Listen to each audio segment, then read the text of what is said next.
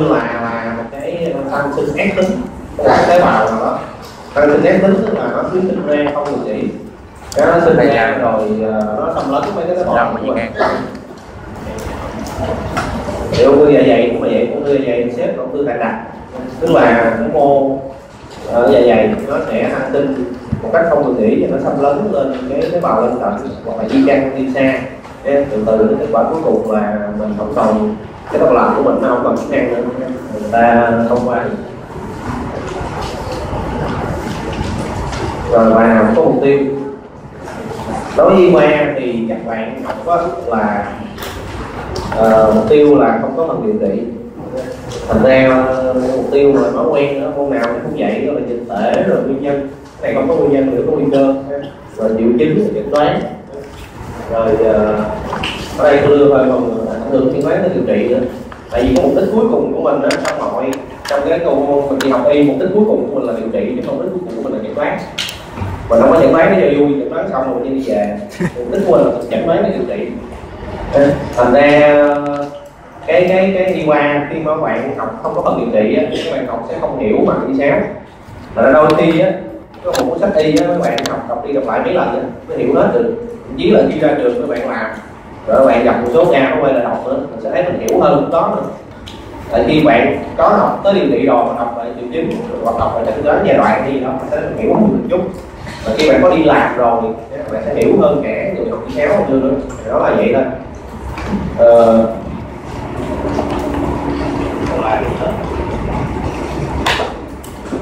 Mục đích cuối cùng là điều trị, mà đối với ung thư thì bây giờ cái mà nếu mấy bạn học tới học giáo y tư nghiên năm thì các bạn học ung bướu thì sẽ có học về môn điều trị chung á. Thì điều trị ung thư bây giờ gần như cái ung thư nào cũng là điều trị đa mô thức. Đa mô thức tức là sao? Tức là phải có một cái sự phối hợp nha, chứ không phải là ông này điều trị xong cái trả cho ông kia. Tức là phải phối hợp cùng ngồi lại với nhau lên một kế hoạch cái phát đồ cho một bệnh nhân nhất định. Thì cái người đó cái đa mô thức đó là nó gồm bác sĩ về chẩn đoán mạnh, bác sĩ về ung thư mà nội khoa tức là lo cái chuyện quá trị xạ trị á, bác sĩ về ung thư mà ngoại khoa tức là lo chuyện phẫu thuật đó. Rồi nếu cần là có thêm bác sĩ về giải phẫu bệnh. Tại vì ít nhất là phải vậy khác, mình ngồi một bàn nó ra được một cái quy trình điều trị cho một bệnh nhân nào đó thì cái đó gọi là điều trị đa mô thức. Thành ra nếu mà chai một cái bài này của ung ngoại không thì là chưa đủ. Mấy bạn đã biết về giải phẫu bệnh chút, biết về để nói nặng chút, rồi biết về quá xạ nữa tới năm các bạn sẽ học. Thành ra đôi khi sẽ có một cái bài các bạn đi đọc lại. Y khoa thì tới bây giờ vẫn còn đọc cái cuốn sách màu xanh xanh bên dương á, thì cuốn sách đó thì nó hơi cũ, nó bây giờ ghi cái là như là tái bản 2013 đúng không? Nhưng nó in là cái lần tái bản hoặc 2007 mà nó cũng y hình cái lần hồi xưa tôi học là cuốn 2003, 2004 y hình cuốn hồi 2004 thì hồi tôi là 2004 là cái cuốn đó là mới nhất cho cái thời đó. Còn bây giờ các bạn hay là thì bộ môn ngoại cũng viết lại cuốn sách, nhưng mà cái cuốn đó là thiên về điều trị nhiều hơn, mới ra một cuốn nhưng mà thiên về điều trị nhiều hơn. Còn mình học thì không nói nhiều thì nó quán qua thôi. Rồi đi qua thì chắc là phải chờ từ từ mới biết tới. Một cuốn sách viết vậy hơn cái 5 đời mới xong.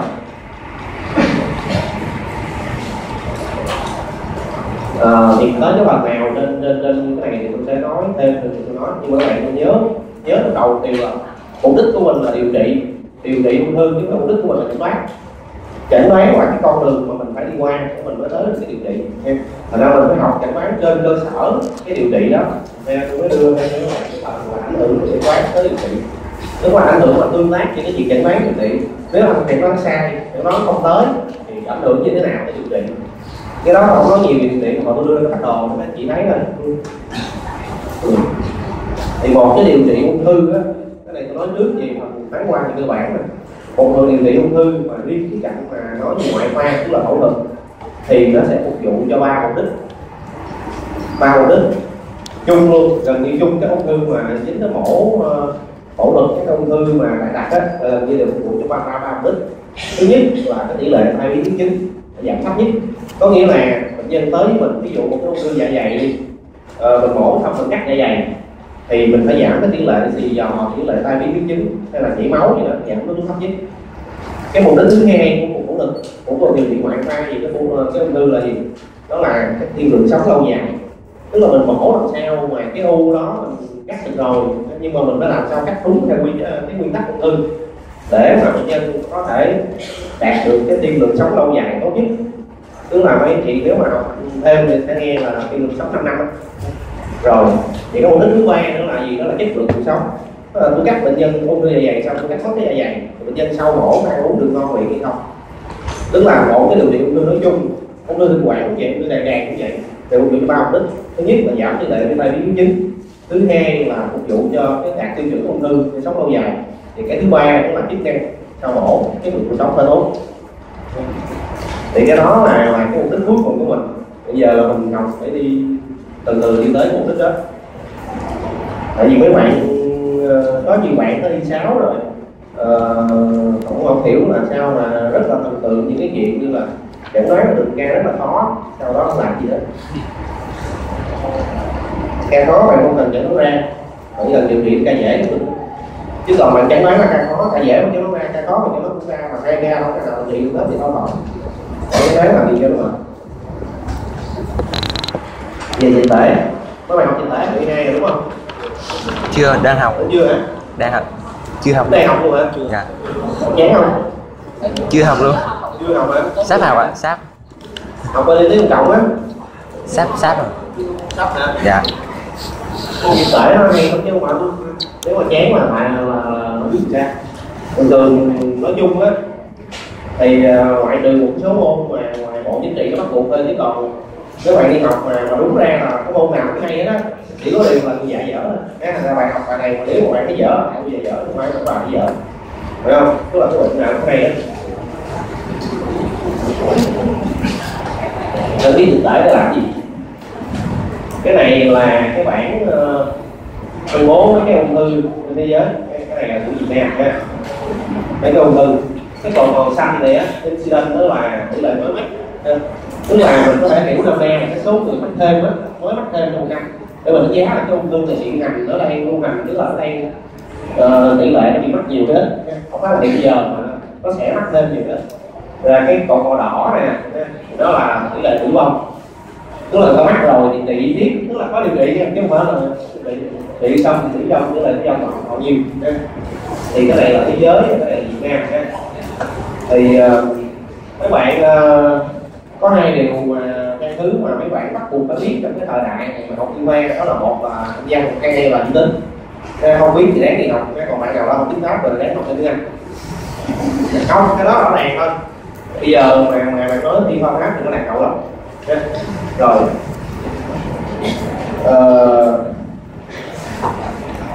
thực tế thì nói gì đó, nó có gì quan trọng.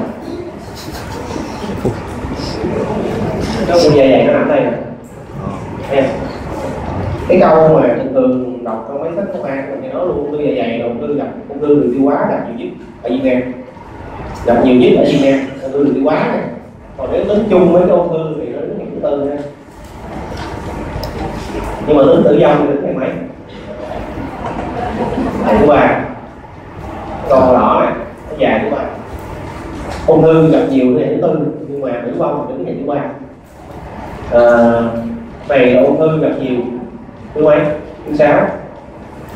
Nhưng mà tử vong nhiều thứ tư. Đúng không? Ung thư gặp nhiều thứ 6, tử vong thứ tư, thứ ba. Tư. Còn này theo đi. Rồi. 3 tư gì cũng được. Cái thống kê này là từ cái này mờ á. Mấy bạn nếu muốn biết cái thống kê về bất cứ ung thư gì thì trang web này là chính thống Globocan. Globo là toàn cầu á, với cái logo là nấu đi vào cầu á, cancer. Trang web này là của tổ chức y tế thế giới, nó thống kê về ung thư. Cái lần đầu tiên nó cho ra số liệu là 2008, cái lần thứ hai là 2012. Đó là số liệu chính thống về ung thư, bất cứ ung thư gì và bất cứ ở nước nào. Globocan. Rồi, vậy thì mấy bạn thấy được cái gì từ cái này? Ung thư đứng thứ tư trên thế giới mà chết thì đứng thứ 6 trên thế giới mà chết nhiều thứ tư. Ung thư đứng thứ tư Việt Nam mà chết nhiều thứ ba. có nghĩa là gì? Điều trị hiệu quả. Mình hiểu cái nôm na là ví dụ nói nhiều thứ tư mà chắc thứ tư là nhất là điều trị bao nhiêu 50-50 đi đó, điều trị. Còn cái điều trị mà nhiều thứ tư mà chết ngày thứ ba là chết nhiều hơn điều trị, chết nhiều hơn ta mắc, chết nhiều hơn đó tức là điều trị nó chưa hiệu quả.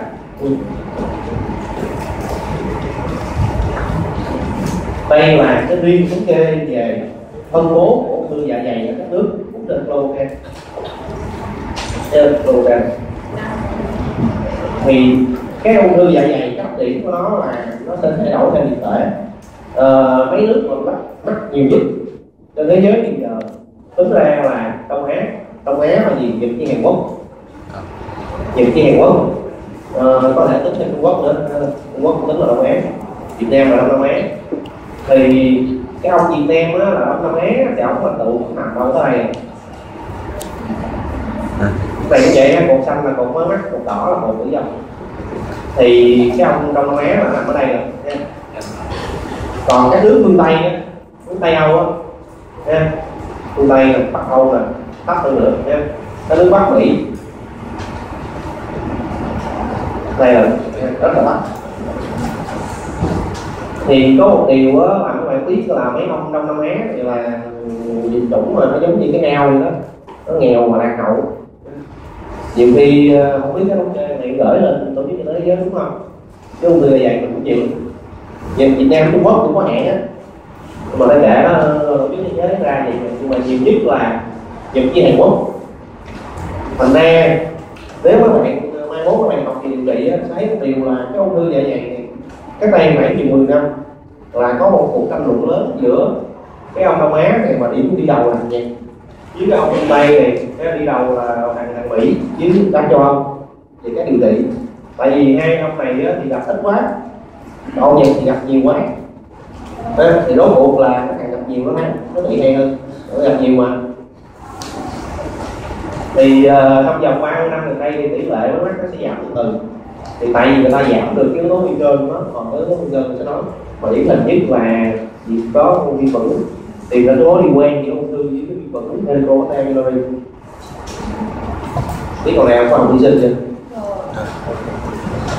Con này là hai người thì có nói là mình dẫn quen mới bữa lạnh ở đây nè. Này cũng dịch tễ luôn ha, có dịch tễ hơi nhiều để thấy. Các bạn có một cái phát họa trước về tình hình ung thư. Thì đây là riêng thế giới Nam ha, phân bố cái ung thư trên thế giới để được phát triển. Còn này khác một tí, khác là sao?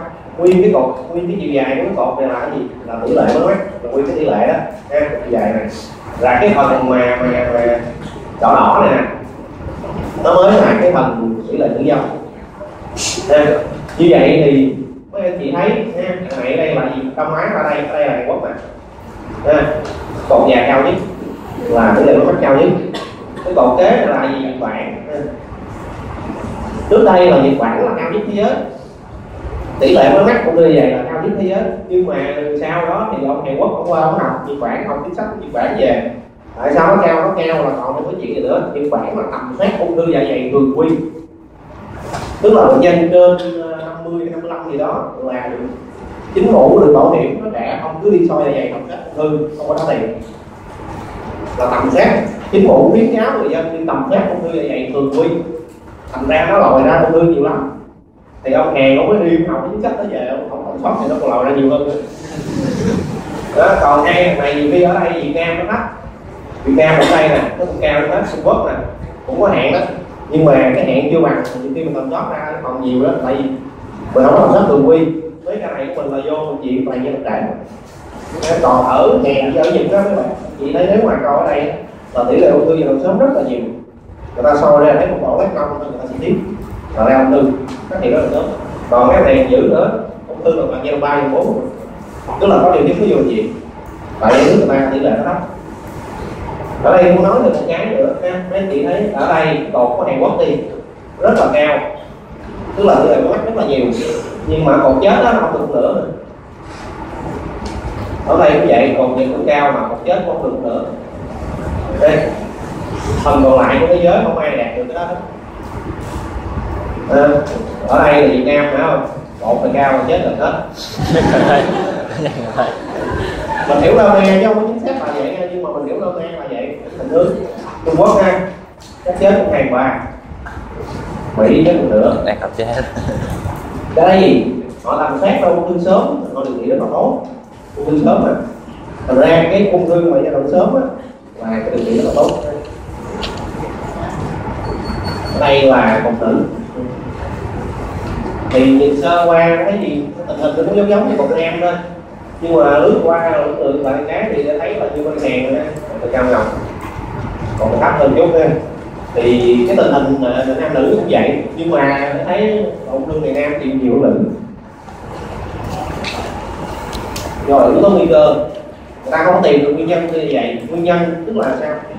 Để mấy bạn học vi sinh mấy bạn sẽ biết về cái giống như cái quy tắc của cốc vậy đó. Con cốc là con cốc á. Còn muốn chứng minh một con vi trùng đó là nguyên nhân của một cái bệnh đó là phải phản được cái quy tắc cốc. Thì muốn chứng minh một cái gì đó là nguyên nhân của một cái ung thư đó cũng phải phản cái chuyện đó. Thì mấy cái này nó không có phá đủ, thành ra nó chỉ là có nguy cơ thôi. Tức là cái nguy cơ là sao người ta nghiên cứu, tức là ví dụ người ta cái số người mà ví dụ như nói ăn ít mỡ để đạt là nguy cơ ung thư vầy, tức là người ta cho cái người ăn ít mỡ để đạt, cái người không ăn đủ mỡ đủ đạm thì cái người ăn ít mỡ để đạt tỷ lệ ung thư vầy nhiều hơn. Nhưng mà người ta không chứng minh được đó là nguyên nhân đó. Chứng minh nguyên nhân là sao? Tức là ví dụ như tôi có, tức là tôi dùng thống kê tìm được có liên quan cái tỷ lệ giữa cái người ăn ít mỡ đạm và ung thư nhiều hơn, nhưng mà không phải người ăn ít mỡ đạm nào cũng bị ung thư, ra không kết luận cái nguyên nhân được. Nếu cái nguyên nhân là nào làm vậy thì chắc chắn là bị ung thư thì mới là nguyên nhân. Vậy thì cái này là nguy cơ, mấy điểm tương tự.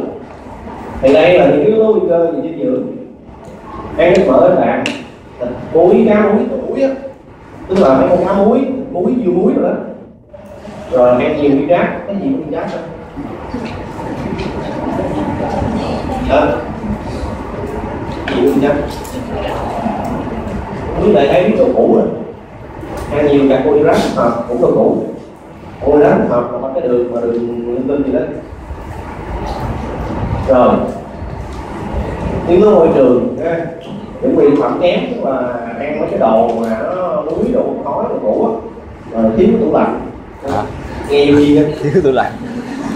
hồi xưa á, đấy mà tôi nói là bạn theo nước bẩn, uống nước bẩn, thuốc lá. Cái này là uống rượu người ta chưa có chứng minh được nó có nguy cơ như vậy nha. Uống rượu thì nghe lấy là vậy chứ chưa chứng minh được là có nguy cơ như vậy. Vậy thì ít ra thì những cái yếu tố này là nó có đặc điểm chung gì nữa phải không? Là nó thay đổi được. Đây là những yếu tố thay đổi được. Thành ra nãy có một câu đó, trong 30 năm gần đây cái lượng người này giảm một phần thì người ta đã cải thiện được chuyện này. Chế độ ăn người ta tư vấn thì tốt hơn đấy. Rồi người ta có tủ lạnh nè, giờ tủ lạnh rẻ hơn, người ta mua nhiều hơn, ít mang đồ muối. Chỉ còn một số cái xứ đó dân Nhật nó máy đồ muối lắm. Đó, dân Hàn cũng vậy, có cái kim chi của nó đó. Thành ra người ta giảm được chuyện đó, chỉ là như vậy nó giảm thêm. Yếu tố xã hội, tầng lớp xã hội thấp, cũng là người nghèo. Nói chung là nghèo gì cũng lỗ không giàu. Giàu thì nó bị bệnh nhà giàu, nghèo thì bệnh nhà nghèo. Dĩ nhiên rồi, nhưng mà bệnh nhà giàu thì đa phần là giải quyết được. Nó có quyết tâm để giải quyết thì không nên. Và bệnh xơ giữa mạch máu, tăng huyết áp rồi đó, tiểu đường rồi đó, những bệnh đó là nó lành tính, bệnh ở đây giải quyết. Cái bệnh mạng tính lành tính. Chứ còn bệnh nhà nghèo còn bệnh độc không à. Thì cái này cũng phải thấy từ từ thôi. Tức là cái gì liên quan tới liên quan. Bệnh nhân trước đây có mổ dạ dày, nhất là các bác nghĩ dạ dày, thì cái chỗ bị nối đó, nguy cơ bị ung thư cao. Rồi nhiễm corticosteroid nó được chứng minh. Rồi viêm dạ dày, nhưng mà viêm phải theo, tức là viêm nhưng mà cái niêm mạc nó nhỏ lại, cái dạ dày từ từ nó theo nhạt nhỏ lại, thì nó là viêm theo dạ dày. Rồi có polyp ở dạ dày, bệnh mê kia là bệnh gì vậy? Đó là cái bệnh gì mà gọi là phì đại cái niêm mạc của dạ dày á, bệnh độ ma mà chắc bên Tây gặp nhiều, bên mình ít gặp. Nó sẽ gây viêm dạ dày, nó đi nó lại hoài. Dạ hãy nói nè với em, và 100% ung thư nào có câu này hết. Yếu tố nguy cơ là di truyền của gia đình. Di truyền tức là sao? Di truyền tức là có cái gen ung thư. Thì cái gen ung thư đó, nếu các bạn học tới bú á, các bạn có biết tại vì ung thư ở trên trời rất nhiều lắm, gen đè nén bú gen nhiều luôn đó. Thì cái đó là bên sinh học tử bên bú người ta nghiên cứu nhiều. Rồi yếu tố gia đình, tức là nếu trong nhà mà có hai một quan hệ bậc một là anh chị em ruột cha mẹ rồi đó mà bị ung thư đó, thì chắc chắn người đó sẽ được khả năng bị ung thư cao hơn. Ung thư nào cũng có hai hệ nguyên di truyền gia đình. Tại ung thư là nó sinh ác tính cấp độ tế bào, chắc chắn liên quan tới gen. Thì ở đây tôi cũng nói thêm là tại sao mà đẻ ra cái chuyện ung thư. Thì ung thư nó có nhiều cái lý do, nhưng mà đối với những cái trường hợp ví dụ như là những cái như là ổ bụng dạ dày thì tại sao người ta dễ bị ung thư? Tại vì cái chỗ bị nối á, cái chỗ dạ dày còn lại như người ta cắt dạ dày á, nó sẽ bị cái dịch ruột nó lên, nó trào ngược lên, nó sẽ gây viêm dạ dày tới lui. Mỗi lần viêm á là một lần cái tế bào nó phải sửa chữa, nó bị tổn thương thì nó phải sửa chữa. Nếu thì các bạn học mà năm y sinh học rồi thì nó có một cái gì cái men gì mà chuyên gia nó đi sửa chữa đó, cái enzyme gì mà chuyên gia đi sửa chữa cái chuyện mà sau mẻ lỗi á, thì bữa nào mà thằng nó sửa không nổi nữa thì nó ra một cái tế bào không phải bình thường. Thì cái tế bào đó nếu mà miễn dịch mình giết không được đó, thì nó ra tế bào tính đó, thành ra tính ra cũng dễ ung thư lắm. Thành ra nếu cái gì mà ngay viêm như vậy tới luôn thì sẽ gây ung thư. Nó cũng giống như bên bị sơ gan vậy đó, cái gan uống rượu đi nó sơ nát mét hết thì nó sơ thì nó sẽ chết tế bào, nó ráng nó đẻ tế bào mới, mà nó ráng nó thì nó sẽ ra dễ bị lỗi trong quá trình đi sau mãn đó thì nó dễ đẻ ra ung thư. Thành ra nếu mà học cái ung gan thì nó có hai dạng, một là dạng sơ viêm gan mạng và sơ gan có chiếc gan mà có ung thư, dạng thứ hai là nó bị đột biến là thường là bị HIV. Rồi thì cái này cũng vậy nha. Cũng may bây giờ vậy nó gọi là nó tiền mấy kêu nó bảo vệ uống aspirin, tức là biết sao thấy mấy người mà bị bệnh mạch vành đó là uống aspirin mỗi ngày cái tự nhiên thấy tỷ lệ ung thấp hơn. Không biết ăn nhậu gì không nhưng mà ta tính ra nó có bảo vệ. Rồi ăn nhiều rau các trái cây tươi, câu này cũng không lòng nha, gần như ung thư này tiêu hóa nào cái yếu tố này cũng bảo vệ đó. Ăn nhiều rau trái cây tươi. Rồi vitamin C, uống vitamin C nhưng mà về đừng có em mà uống mà quá đạn chua chết. Rồi này là phân loại ung thư dạ dày. Giải phẫu là các bạn biết cái dạ dày nằm đâu rồi gì? Đi qua học biết cái dạ dày nằm đâu rồi đúng rồi. Còn tới đi 6 thì gọi thả giải phẫu mặt máu gì luôn á. Còn đi qua biết cái dạ dày nằm trong bụng là được. Đúng. Là đủ học rồi bạn. Cái ung thư dạ dày này để tôi nói rồi, nó là một năng lượng rất lớn giữa hai trường phái cách đây 70 năm. Bây giờ thống nhất theo dần hết rồi. Nhưng mà đây là những cái phân loại mà nó còn tương đối mà dễ nhớ. Đây là phân độ Loren, là con này nó chia ung thư dạ dày đó là hai tiếp lên, rồi tiếp ruột cái tiếp lan tỏa. Đây là đặc điểm của từng tiếp ha. Không biết tiếng Anh thì ngồi đáng dịch thôi chứ sao giờ. Cái tiếp mà điển hình nhất á, theo Loren hồi xưa á, tiếp này, tiếp ruột. Tức là cái mô ung thư nó bị dị sản ruột, bị dị sản ha, rồi nó mới dị sản ruột đó, nó gọi là dị sản loạn sản, dị sản thì nó tự học để mình biết đó là metaplasia, là nó thành dysplasia, nó thành ung thư dạ dày sớm này. Rồi thì nó bị gì sản ruột thì cái bệnh cảnh điển hình của nó là điển hình theo một cái bệnh nhân ung thư dạ dày theo tính điểm hồi xưa tới giờ, tức là bệnh nhân nam mà ha, lớn hơn 50 tuổi ha, người châu Á, Nhật hay là Hàn Quốc hay là Tàu ha. Rồi tổn thương loạn sản dị sản ruột. Dị sản ruột là tại sao có tình trạng đó, tức là nó lét cái vùng hang vị, nó lét riết á, thì nó lét nó lành, mà thay vì nó lành cái niêm mạc dạ dày thì nó lành cái niêm mạc ruột, cái niêm tế bào niêm mạc đó là ruột, nó gọi là dị sản ruột ha. Rồi nó điển hình là ở vùng hang vị, vùng tâm vị, nhưng mà hang vị là nhiều hơn ha. Phân độ qua ba tức là ba, còn nói qua ba là gì nghe và có liên quan tới gen. HNPCC này là gì? Ung thư đại trực tràng không polyp có tính gia đình. Nếu bạn học tới ung thư đại trực tràng, nó biết là đang gần 80% ung thư đại trực tràng là học trên một cái polyp. Nhưng nó có một cái thể bệnh này gọi là bệnh linh, tên riêng bệnh linh, hoặc là gọi là ung thư đại trực tràng mà không phải trên cái polyp mà có tính gia đình, tính di truyền á, tức là nó có tính di truyền là nghe ghê rồi.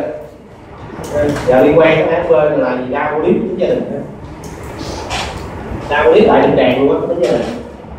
Rồi thì những cái nào mà khác đó còn lại là tiếp lan tỏa.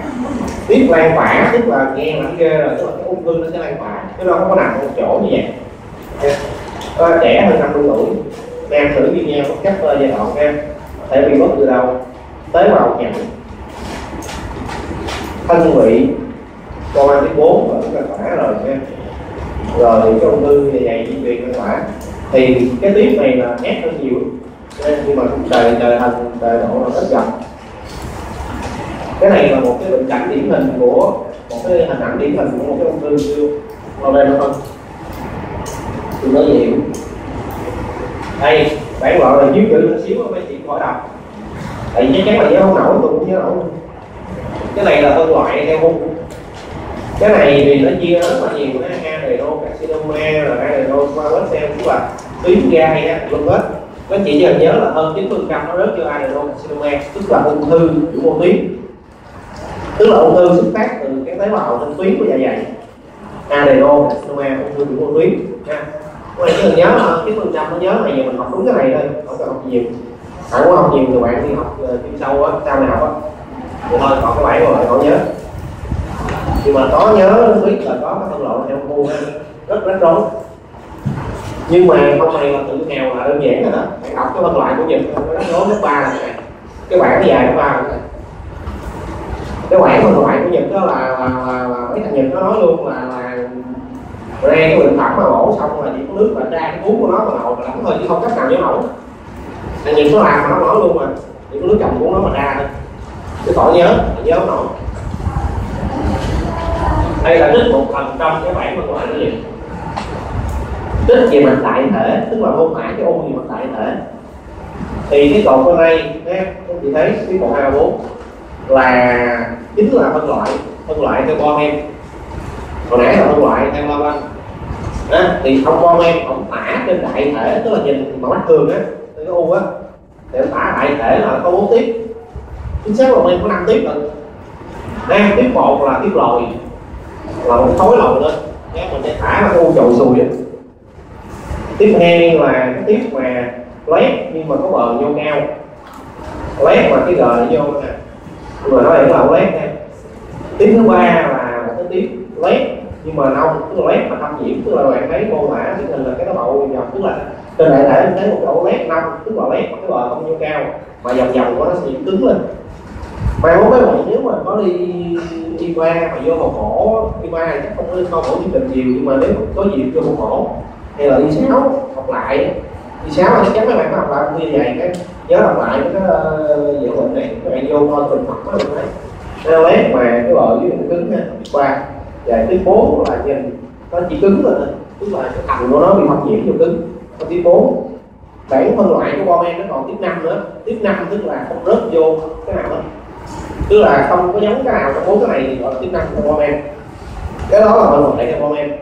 Thì Nhật á họ những đánh giá đại thể cái u, họ vẫn dựa trên cơ sở cái bom em 4 tiếp, nhưng mà họ không có tiếp 5 mà họ tiếp 0. Tiếp 0 là ở đây.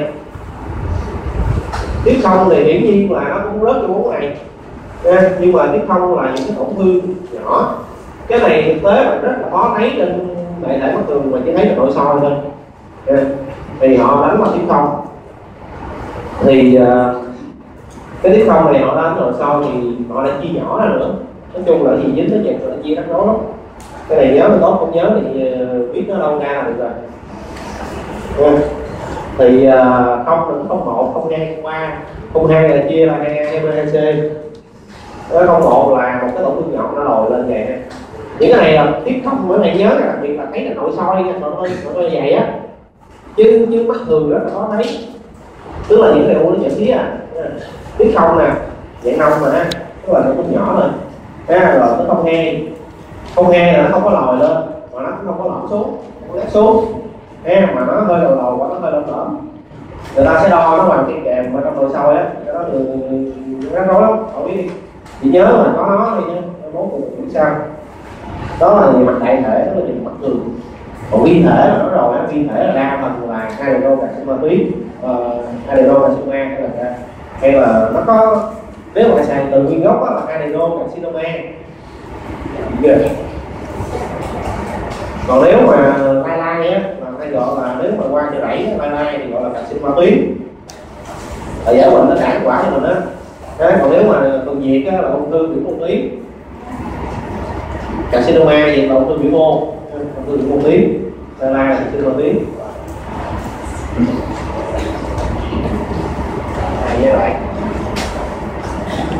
giờ thì nói qua cái giai đoạn tốt trước cái ung thư nào, các bạn cũng phải chia giai đoạn, tại vì phải chia được giai đoạn thì mới điều trị được ung thư. Hoặc điều trị theo giai đoạn chứ không phải giống như hồi xưa.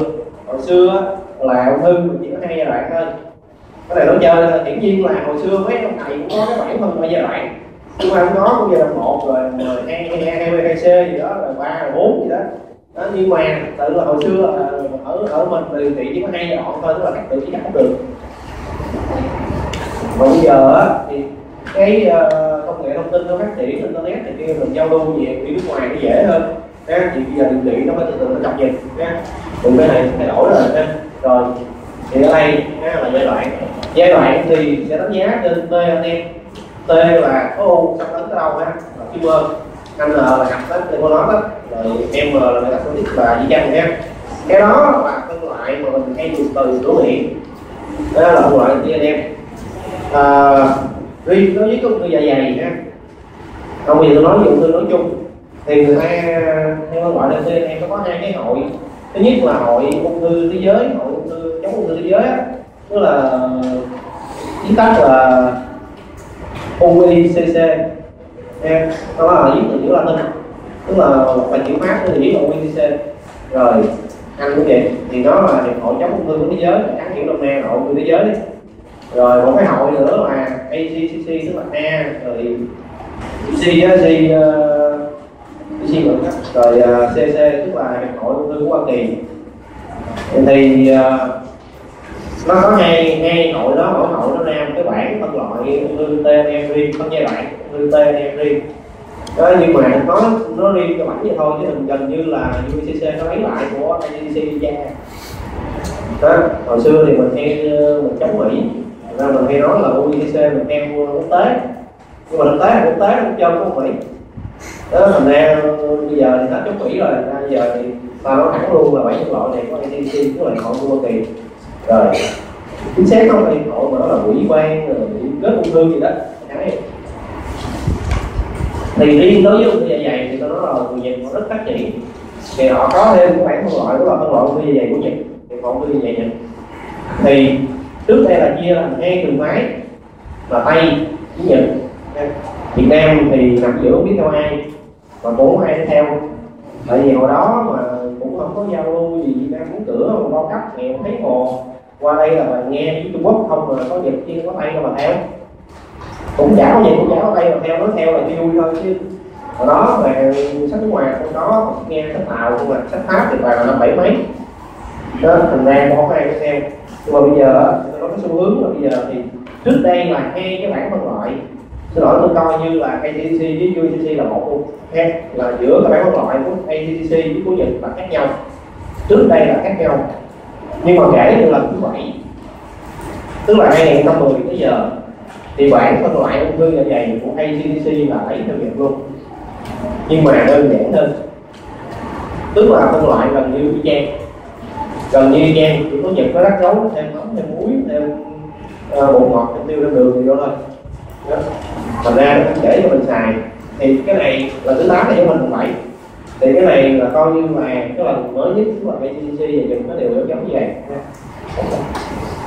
Mấy bạn học môn thôi là môn học rồi đúng không?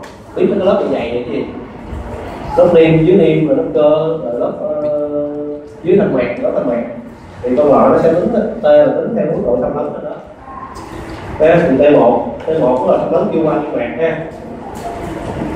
Đây ở đây chỉ là cái lớp này thì ở đây là bắt đầu là cơ niêm là ranh giới giữa ở trên là niêm mạc, ở dưới là lớp dưới niêm mạc. Rồi đây là lớp cơ của cái thành dạ dày á, thì nó có 3 lớp cơ dọc thì chéo, dọc ngang chéo ha. Rồi ở đây là lớp dưới thành mạc, đây là lớp thành mạc. Thì đơn giản lớp T1 là xâm lấn vừa qua cái lớp vừa hết cái lớp niêm mạc, gọi là T1. tức là ngay khi nó tới được cái lớp dưới thanh thì vừa tới lớp dưới thanh thì vẫn là T1, nhưng mà nếu xâm lấn xuyên qua cái lớp dưới thanh mạc này nè thì là T2 nha, rồi xâm lấn xuyên qua lớp tức là vừa tới lớp cơ thì là T2, rồi xâm lấn xuyên qua lớp cơ vừa tới lớp dưới thanh mạc là T3, thì xâm lấn hết luôn cái lớp dưới thanh mạc ra tới lớp thanh mạc thì là T4. T4 người ta sẽ chia là T4E, T4B, tức là T4E tức là nó cũng ra hết đây rồi, ra hết cái hầm rồi, nhưng mà nó chưa có dính vô cái cơ quan kế tiếp, cái cơ quan kế ví dụ như dày mặt sau của nó là tụy, chưa dính tụy thì là T4E, còn nếu nó xâm lấn vô tụy luôn thì là T4B, tức là có xâm lấn hại quan trọng. Thì cái T này mấy bạn cũng nên nhớ, tại vì gần như dạ dày, dạ tràng, quản gì nó giống nhau hết. Đó là cái T. T1 thì chia ra là T1E, T1B ha. T1B các bạn thấy là nó qua hết lớp niêm nhưng mà chưa hết cái lớp dưới niêm, nhưng mà T1E mà nó chưa qua hết lớp niêm luôn. Nó có quan trọng không? Quan trọng cho mình điều trị, rồi tôi nói sao. Cái này là minh họa T3, T4E đó nha. Để nó T4E là nó đi hết cái thành rồi, nhưng mà nó chưa dính cái tạng quan trọng nha. Cái này minh họa cho mình có dạ dày cái hình là cái này nó u rất là nhỏ. T3 tức là bạn thấy nó ăn ở đây nha, mình cần là nó chưa ra được thanh mạc, cái gọi thanh mạc ngoài của mình đây, tức là khi bạn nhìn đại thể mà nhìn vào bạn sẽ không thấy cái không thấy cái mô, không thấy cái mô ở ngoài, nhưng cái bổ e là nó thấy cái mô rồi. Đây là T4B ha, và ví dụ như cái sau nó có tụy nè là mô nó ăn cái tụy luôn là T4B. Đây là N. Hồi xưa mà phân độ theo Nhật Bản mà phân độ N là rắc rối chứ chợ, bây giờ biết sao nó sửa lên đơn giản của mình nha. Phân quả nó có 3 N1, 2 N3. N1 là 1 tới 2 hạt bị di căn. Các bạn nhớ nè, 1 tới 2 hạt bị di căn chứ không phải là có 1 tới 2 hạt. Hạt bạch huyết trong cơ thể thì lúc nào nó cũng có. Nhưng mà ví dụ khi mổ ra mình lấy cái hạt đó mình gửi mà nó đã lời là di căn thì mình nó tính vô cái N này. Nhiều người ta làm, người ta cứ đếm vô mổ xong lấy được chục hạt cái tính là N3 không đúng. Mình lấy là được chục cục nhưng nó di căn bao nhiêu cục thôi, nó tính một di căn đó. Thì N di căn 1 tới 2 hạt, N1 ha. N2 là di căn 3 tới 6 hạt. N4 là di căn trên lớn hơn khoảng 7 hạt nha. Thì ổ N3 chứ lộn, N3 là lớn hơn 7 hạt. Thì N3 rồi chia ra 3A, 3B nữa. Nghe hồi biết đầu ha. Thì 3A là 7 tới 15, 3B là 16 lên. Cái nào lãnh lên mạng kiếm cái bảng của ICDC á thôi. Thì lấy đó không à. Di căn là di căn sang. M nó có A11, A10, A10 là không di căn, A11 mà có di căn. Di căn ở đây là mình ý nghĩa là di căn xa. Di căn xa là sao? Tức là di căn có một cái cơ quan nằm ở xa.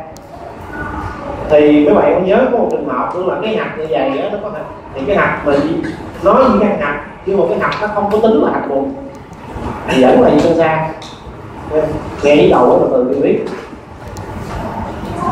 Còn cái bảng này thì nếu có thì nhớ lên cho rồi sau chứ nhớ cũng nổi không thì dễ lắm. Cái anh máy thì ra giai đoạn máy này nè.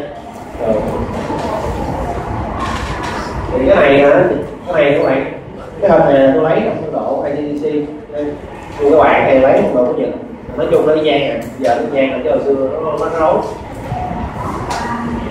Rồi tới phần chính của mình, xin lỗi thiếu slide. Trong ung thư á, ung thư thực quản thì nó còn một cái ảnh hưởng tới tiên lượng rất lớn, hiển nhiên là nhiều cái lắm, nhưng mà có một cái nữa trong phân độ TD mình không đề cập, nhưng mà mấy chị phải biết đó là độ nhiệt hóa. Tức là người ta sẽ chia ra nó còn thay vì TNM bây giờ người ta có thêm một cái nữa là RAS á. Đó thì độ nhiệt hóa thì nó sẽ có độ, tức là bị quá, không bị quá. Cái ung thư không bị quá, bị quá kém, bị quá vừa, bị quá tốt và ung thư tế bào nhẫn. Đối với ung thư bị quá thì không bị quá là sao? Tức là cái tế bào ung thư này nó không giống như bất cứ tế bào nào hết. Tế bào ác tính này nó không giống như bất cứ tế bào nào hết, gọi là không bị quá. Nó không giống nào hết nên nó rất là dữ tợn, nó giống như quá dập vậy đó. Còn bị quá kém tức là nó giống cái tế bào tuyến, mà tại vì ung thư dạ dày là ung thư từ của tuyến thì bị quá kém là nó cũng giống cái tế bào tuyến á, nhưng mà nó không giống lắm, nó giống chút xíu à. Đó. Bị quá vừa là nó giống hơn một chút, bị quá cao là nó gần như giống, nó ác tính nhưng mà nó gần như giống. Và ung thư nữa là ung thư tế bào nhẫn.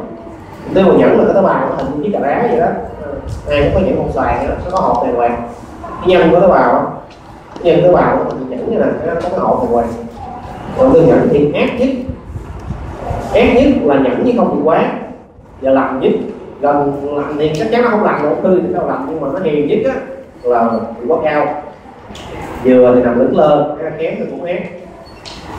Đó, thành ra nãy mấy bạn coi có hương độ đông đen phía trên đó là thông thường đó là dạng lan tỏa mà tế bào là từ tế bào nhẫn á, từ tế bào nhẫn á là người ác nhất đời. Có ác rồi sao thì đi lên sàn thì thấy dùng chân thì biết.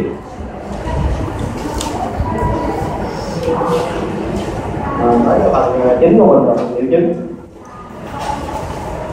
Thỉnh thoảng thấy trên máu dấu hiệu sớm là nhận biết cho ung thư gì đó, 100% là nó dốc. Và báo là không có kiến thức liên quan. Ung thư sớm gần như là không có ung thư nào có triệu chứng hết. Ung thư gần như không có cái ung thư nào mà có triệu chứng ở giai đoạn sớm hết, gần như 100% luôn. Nhưng chưa thấy ung thư nào mà có triệu chứng ở giai đoạn sớm, ngoại trừ ung thư vú.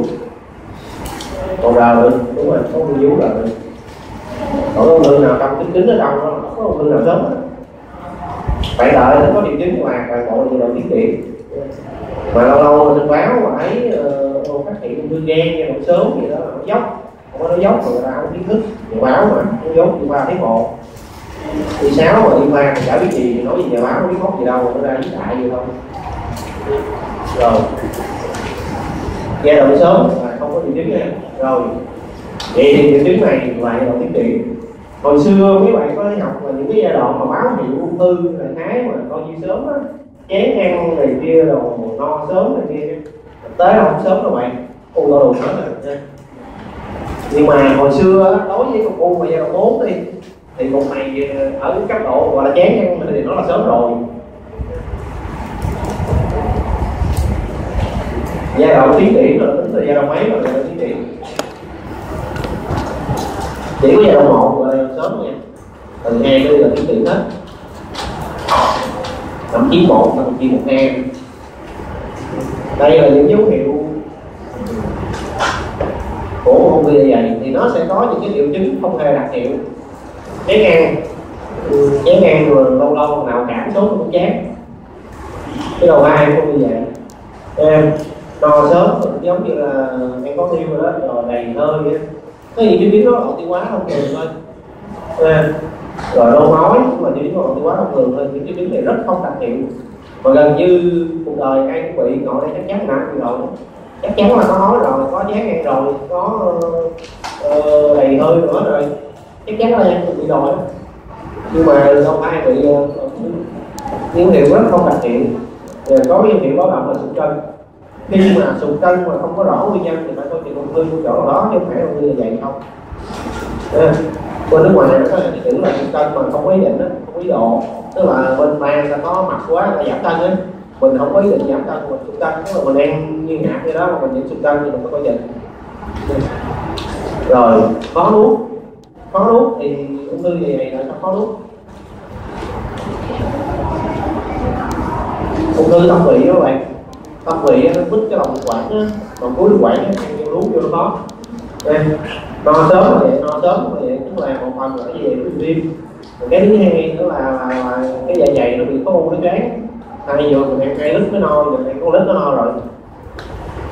Vì thôi đau bụng vị là cái mô nó ảnh hưởng đến cái thần kinh ha, là nó hẹp bụng vị nó đau. Mà tới giai đoạn này đâu tới được mình xuất huyết tiêu hóa thì kèm tự nhiên kèm với thiếu máu thì là cái u nó chảy máu cũng là ung thư rồi. Rồi hội chứng cận ung thư ha, hội chứng cận ung là gì?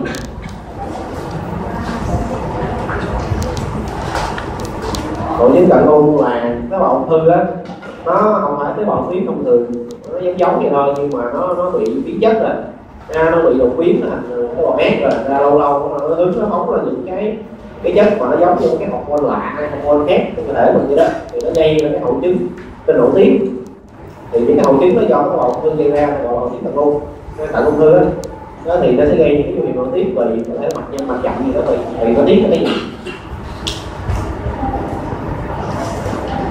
vị trí thực thể mình khám thấy cái gì nhé, cho nên rồi bây giờ thực thể nhớ câu này nha, thực thể là biểu hiện trải tất cả những cho nên bạn mà khám thấy có u thì thôi khỏi bàn rồi, bạn khám thấy có u thì không bàn nữa là có u nó to tướng quá rồi, hay là thiếu máu khám được, khám được trên khang khám được, sờ được cái u rồi nhé. Rồi hẹp u vị trong như vậy mình hay nói gì biết là một chút quá hẹp u vị đó thì nói thêm cho bạn cái hẹp u vị thôi, chứ đợi cái hẹp u vị là sao là cái u nó to đùng nó bít lòng cái hẹp vị rồi nó mới hẹp. Thì bản thân cái chữ hẹp u vị này nó sai, nếu mà anh chị không có sai, nhưng mà nếu nó không có được xài ở trong y văn của Mỹ. Nếu mà hỏi anh chị muốn kiếm cái chữ này ở trên y văn của Mỹ thì cái chữ đúng của nó tắt đường phát của dạ dày, gastric outlet obstruction, là tắt cái đường phát của dạ dày.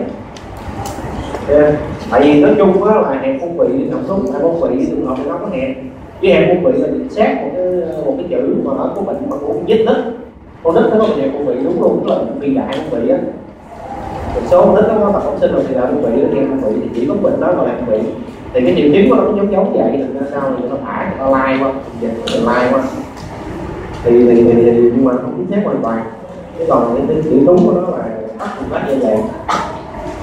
Thì hẹp u vị là sao? Hẹp u vị là cái u nó to lên, cái nó bít cái lòng cái hẹp vị, thì đồ ăn xuống dưới nó dội, nó bị bít mà thì nó hẹp, nó dây nó tụt cao mà nhiều quá cao nên thì giai đoạn đầu của nó thì giai đoạn đầu nó hẹp, mình tắt ruột cái đó nó tụt cao rồi nó nói, nó đau bụng, đau quặn bụng, cái dạ dày nó lén nó bớt qua cái chỗ hẹp để nó đẩy qua chỗ hẹp để đau quặn bụng, nó đẩy qua không được đồ ăn nó nói lại mà nó nói ra thì là hỏi sớm chứ đau quặn bụng.